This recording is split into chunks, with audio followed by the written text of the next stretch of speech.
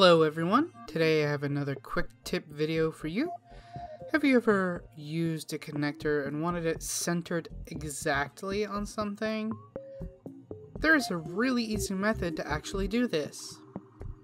Let's start with an easy example first, say an eyeball that you want to look at things. First, connect the head to the eye using a ball joint connector. Next, place any rotational gadget on the eye. For this case, though, the best example would be a look-at rotator, as it is the logic we actually want.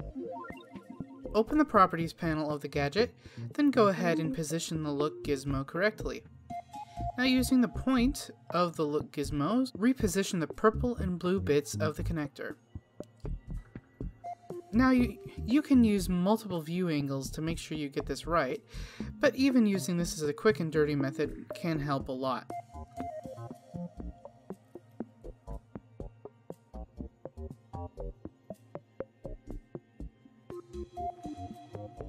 For complicated joints, this method is almost identical. For example, an arm. What you would want to do is add a weight where you want the joint to center.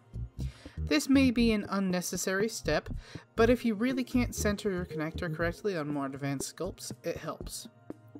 Go ahead and make a single stamp sculpt, whether it be a sphere or cube, and place it on the object. Using the grid may help. Set the properties of the new sculpt to be 100% dense, and for good measure, set the density of the main sculpt to be 0%. Once positioned correctly, group the two. Now, using the same method as before, you can position your connectors correctly.